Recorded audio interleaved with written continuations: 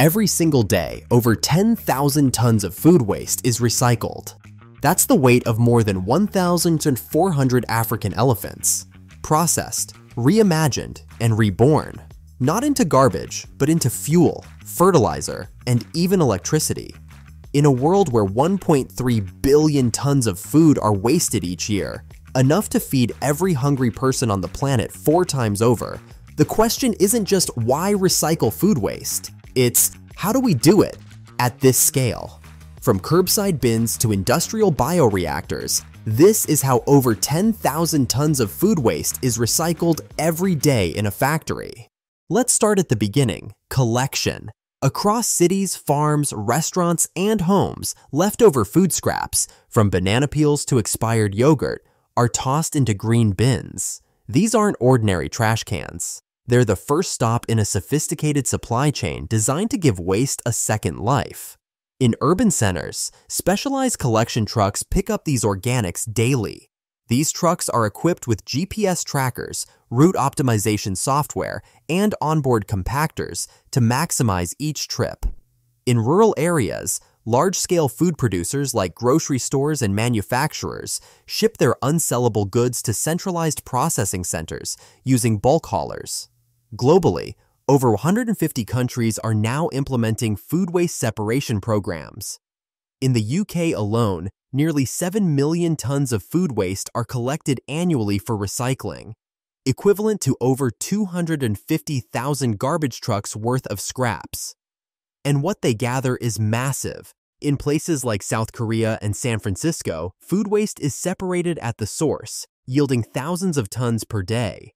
In South Korea, every citizen uses a weight-based food waste system, where recycling bins automatically charge users for how much waste they generate, a model that has increased recycling rates to over 95%. Once collected, the food waste heads to a processing plant. Here, the transformation begins. Trucks unload their payload into receiving bays. Huge conveyor belts feed the waste into industrial machines that screen out non-organic contaminants. Plastic wrappers, cutlery, glass, anything that doesn't belong. Magnets pull out stray metals, while air classifiers remove light debris. Some facilities even use optical sensors and AI to detect and eject unwanted materials with pinpoint accuracy. These high-tech systems can scan over 3,000 items per minute. What's left is a thick, soupy mixture called slurry. The slurry is sent through massive grinders, breaking down larger chunks into uniform particles. Think of it like a giant smoothie machine, only this smoothie is made of rotting lettuce, chicken bones, and stale bread. Why grind it? Because smaller particles break down faster and more efficiently later on. Efficiency is key when you're processing millions of pounds daily. In some facilities, enzymes are added at this stage to jumpstart the breakdown process. These biocatalysts help soften tough organic matter and increase gas yields later in digestion. This is where the real magic happens. The pulp is pumped into enormous sealed tanks, each the size of a small building, called anaerobic digesters. Here, in an oxygen-free environment, billions of microbes feast on the waste. Over days or weeks, these microorganisms break down the organic matter, producing 2 valuable outputs: biogas and digestate. Biogas is rich in methane, and it's harvested straight from the top of the tanks. It can be purified into renewable natural gas, RNG, and injected into the local power grid, enough to fuel buses, heat homes, or power electric plants. In Europe alone, biogas from food waste powers over 1 million homes. Digestate, the solid and liquid material left behind, isn't trash. It's gold for farmers. Rich in nitrogen, potassium, and phosphorus, it's spread on fields as an organic fertilizer, restoring the soil instead of stripping it. Some advanced digesters operate on a closed-loop system. The heat generated during digestion is recaptured to maintain the tank's optimal temperature, around 37 degrees, creating a self-sustaining energy cycle. Germany leads the charge with over 10,000 biogas plants in operation. In 2022 alone, these plants processed over 30 million tons of organic waste, much of it from food. Anaerobic digestion isn't new.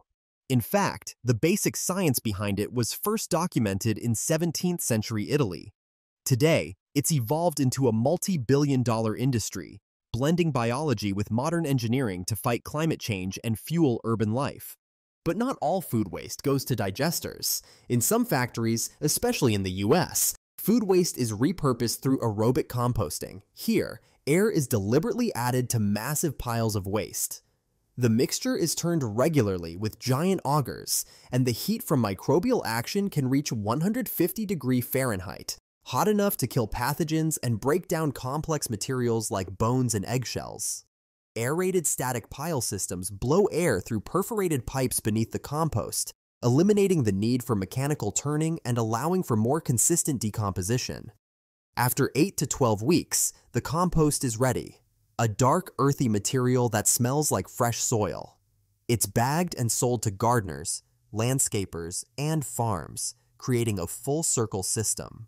Some food waste is even transformed into animal feed. Bread waste, cereal, and certain vegetable scraps are dehydrated and pelletized. 1 ton of dried food waste can feed hundreds of pigs or chickens. In Japan, a single factory recycles nearly 300 tons of food waste per day into livestock feed, cutting dependency on imported grains and lowering farming costs. In the most cutting-edge facilities, food waste becomes even more. Hydrothermal liquefaction, a process that mimics the Earth's natural oil formation, can convert food waste into bio-crude oil in just hours. This oil can be refined into fuels for cars, ships, or even aircraft. Pyrolysis, which uses high heat in the absence of oxygen, creates syngas and biochar. Syngas can be burned for energy, while biochar is used to sequester carbon in soil. And then there's black soldier fly farming. These insects can consume double their body weight in food waste daily. Their larvae are harvested as a protein-rich feed for fish and livestock, while their frass, insect poop, makes a potent fertilizer. Factories in Asia and Europe are scaling this fast, turning warehouses of waste into vertical farms of wriggling insects, working 24/7.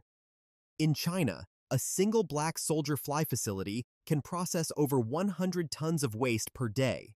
That's 36,500 tons annually from one building. Black soldier fly farming is more than an experiment. It's a booming sector. The global insect protein market is projected to surpass $9 billion by 2030.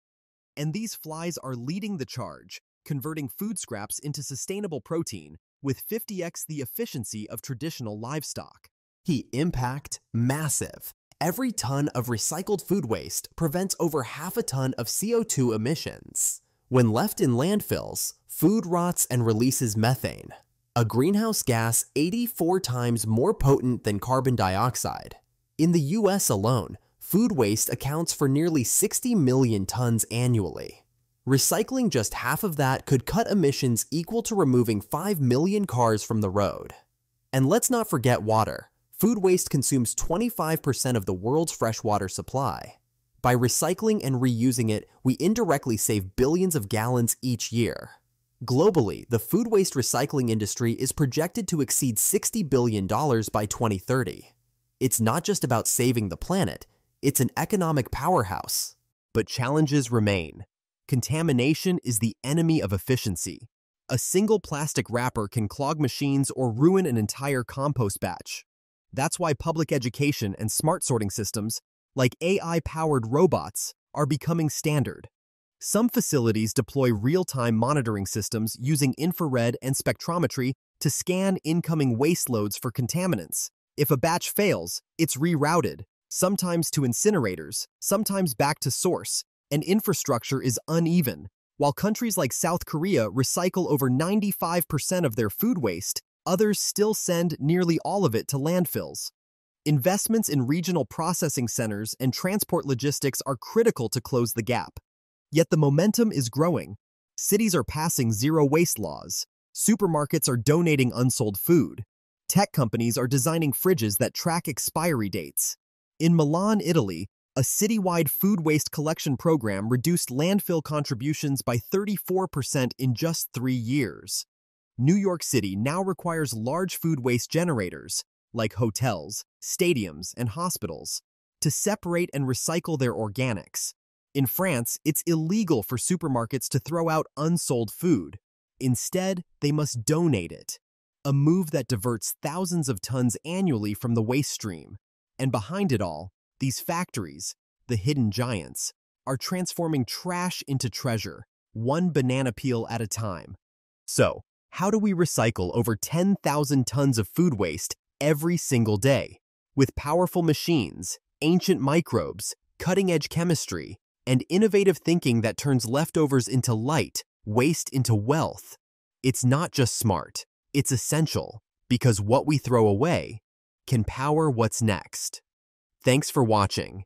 If you're fascinated by the secret lives of our waste and want to see more behind-the-scenes factory stories, be sure to like, subscribe, and leave a comment on what we should cover next.